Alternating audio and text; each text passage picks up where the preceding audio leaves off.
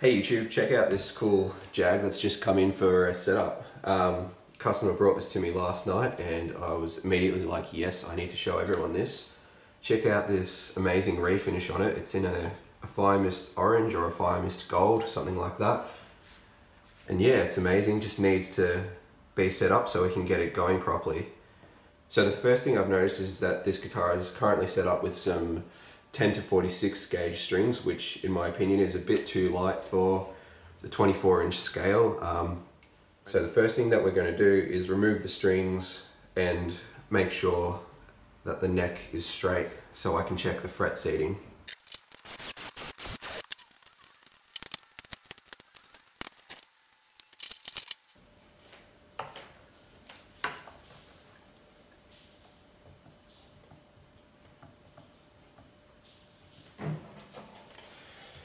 Okay, so I can see that this needs to be loosened off a bit, so I'm going to just use an Allen key to loosen the neck off a bit so that it's straight. Okay, great, so that's straight now. Now I can proceed to checking whether the frets are all seated correctly using my StewMac tool here.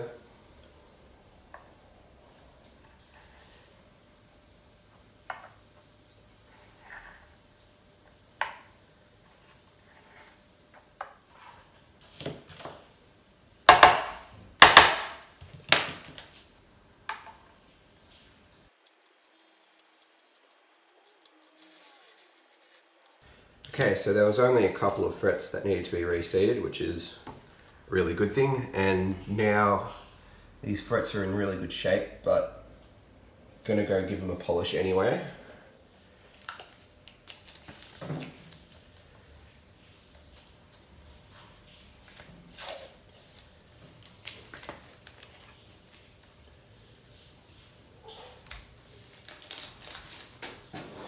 As is usual here, I'm going to just use a 3-step nail buffer to polish out these frets. So you start with the roughest grit, which is in this case the blue, then you go to white, and then finish with the grey.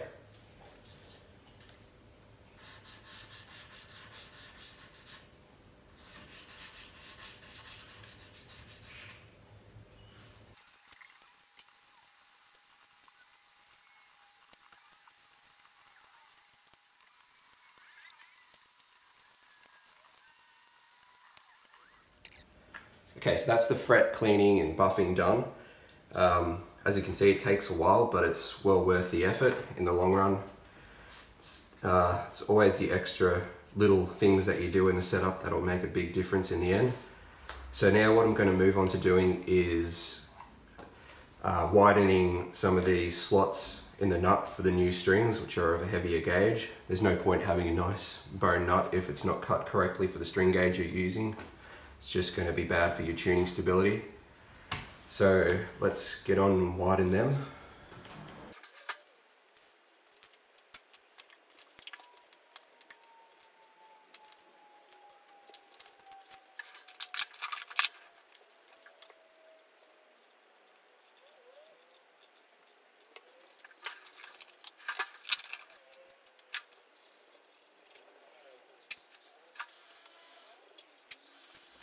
Okay, so now the nut slots are where we want them to be. The customer did point out that the G string was often going out of tune, and it might have been because of how the slots were cut. None of them were cut with the nice ramp, and definitely the G in particular wasn't cut wide enough.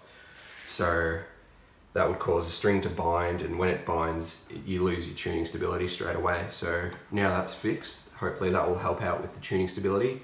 What we're going to do now, just to finish off this nut, is polish it out because it's a bit rough from factory and always looks nicer when it's been polished. To do that, just use the same nail buffing technique as you use to clean the frets.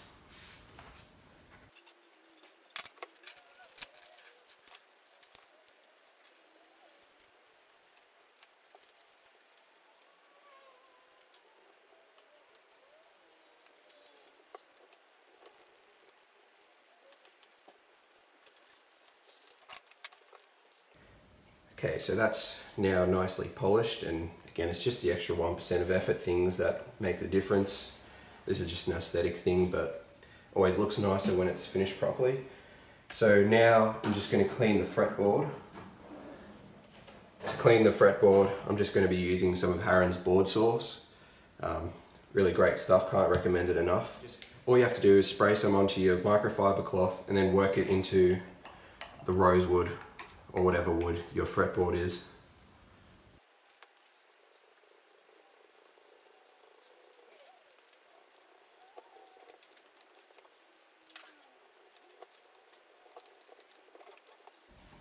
Okay, and that's it. That's the neck ready for new strings. Before I put new strings on, I'm just going to give the body a quick clean too, while I've got easy access to areas such as the pick guard. And again, I'll be using a Harron's product. This time I'll be using the speed wipe, which is, again, you just apply it the exact same way as the board sauce. Try to use a different cloth after you've used the board sauce, of course. Nice rhyme.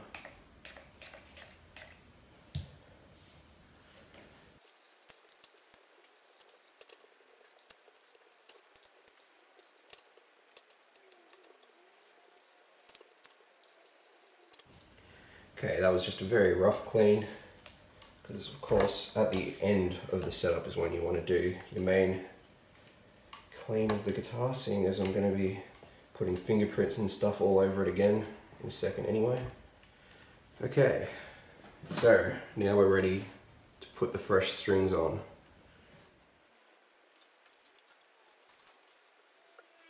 Okay, with this style of tuner, with the hole that you kind of string through, what I like to do is pull it in through tight, and then to make sure I have enough windings, I drag the string back a couple of fret lengths and then wind it.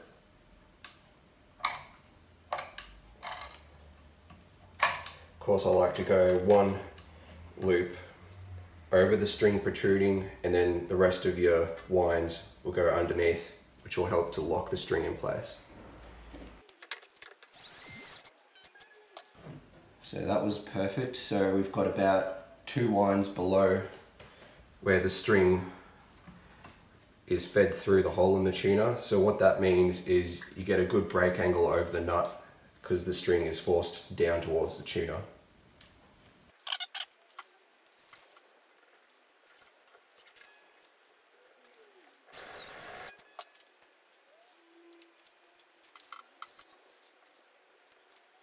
With these American Pro Jags, you'll notice that the tuners are actually staggered. So after the E and A string tuners, the posts are lower, so you don't need the 2 windings. You can probably just go with 1. So to do that, just go 1 fret length back instead of 2.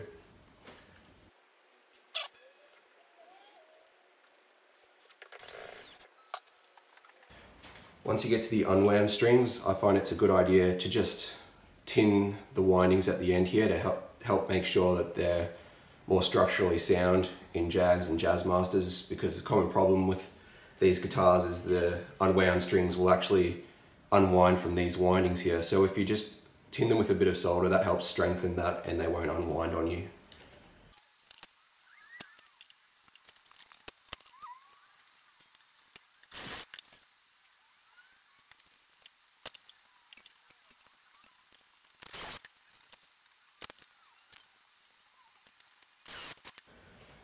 Okay, so once that's done, tune it up to pitch.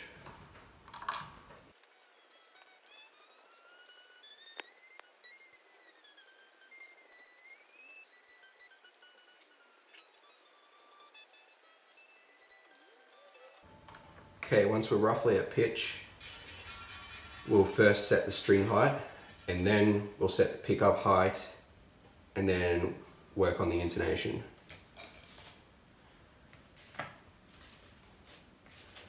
So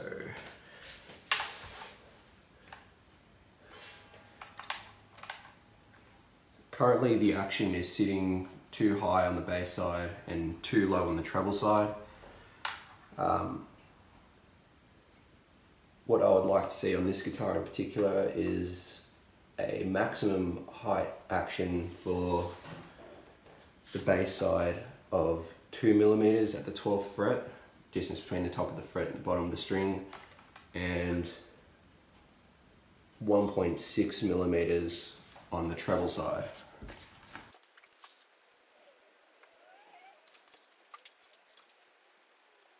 It's also important to check these heights in the playing position too.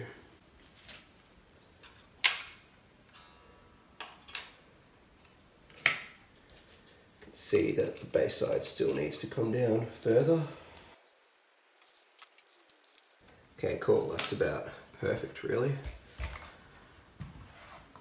May even be able to go a bit lower on the E string, but the customer says that he likes to change tunings from standard to a half step below to even drop D, so maybe better to keep it at the 2mm for the E, but it's still lower than what it was, so that's good. Just tune the guitar back up to pitch.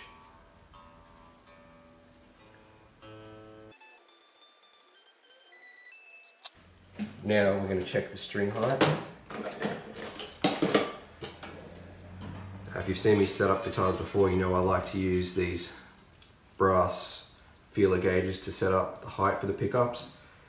So what I look for on the bass side on single coil guitars like this is, I know I use this feeler gauge, but to give you a measurement, of course all these measurements are rough and they're not meant to be taken as what you absolutely have to do.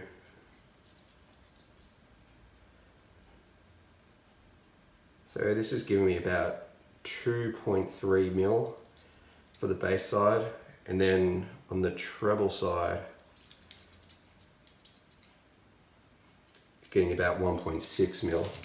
So that's around the Fender specs that they give you. Of course, that'll just be a starting point. You then have to use your ears to kind of hone in where you want those pickups to be in terms of being even in output and even across the strings.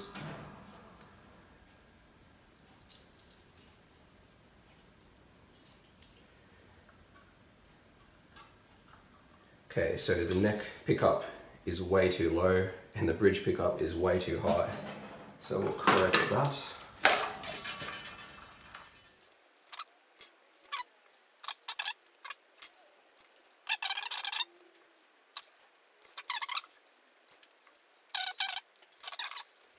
And that's perfect. Okay, so from here we can move on to intonation. What you want to do is make sure the guitar is as in tune as possible. So then fret the string at the 12th fret and it should tune to the same pitch as the open string. In this one it's a bit flat.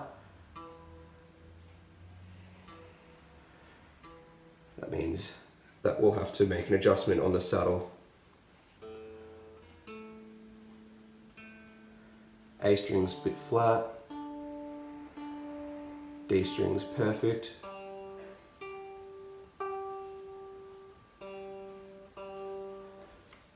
Help if the G is in tune. G is perfect. B is a bit flat.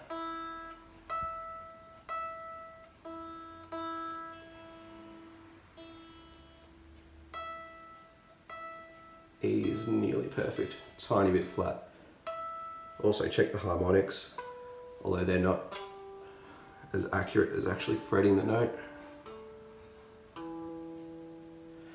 As harmonics they all read perfect, but when I actually fret the note is when the strings are pulling flat.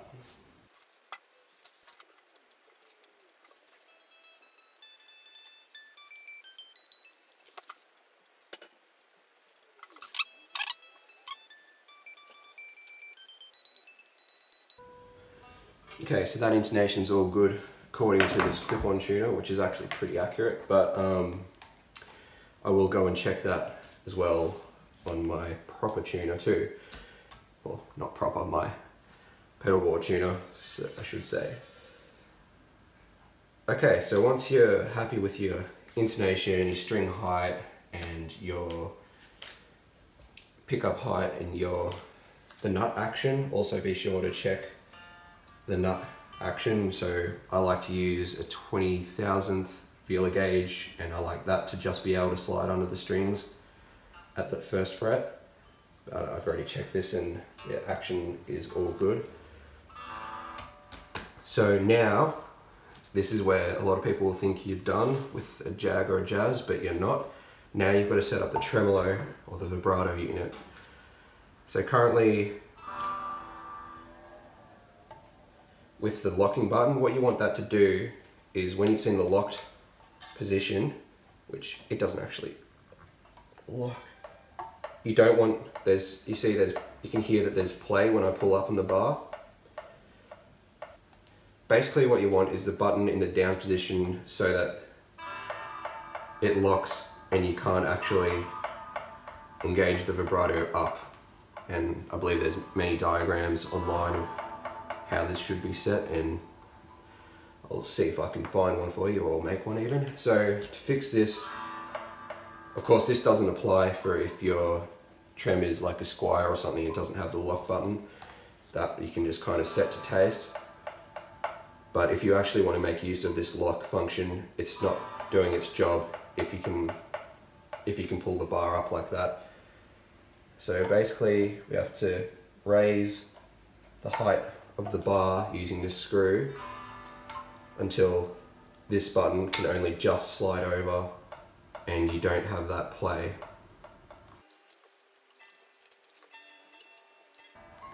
So now, with the lock disengaged, I can go up with the vibrato, but with the lock engaged, it makes no difference because it is locked. Okay, so that about sums it up for the setup part. Now all that's left to do is to give the guitar a thorough clean. So again, I'll be using Speed Wipe, and I'll also use Harron's Body Butter, which really brings out the colours and the nice shine of the guitar after I've done the Speed Wipe, of course.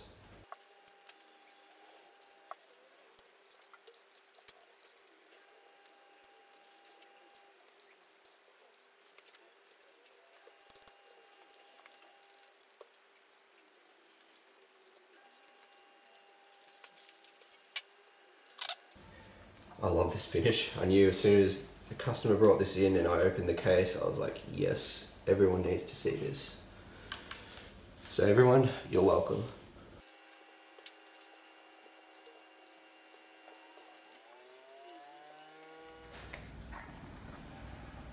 Wowee, look at that. Okay, so all that's left to do is let the guitar sit for about a day, make sure that the neck doesn't move after the truss rod adjustment, and I'll give you guys some sound bites of the guitar because I know you'll be itching to hear that. Oh, and if you're wondering what these controls do, basically it's a Johnny Marr style switch plate here. So basically what this switch is a four-way switch, which has, at the bottom is just your bridge pickup, up one from that is both pickups in parallel, up again is just the neck pickup, and your final position here is both pickups in series. And this switch here is a phase switch, which obviously will only switch your phase if you've got both pickups on either in series or in parallel mode.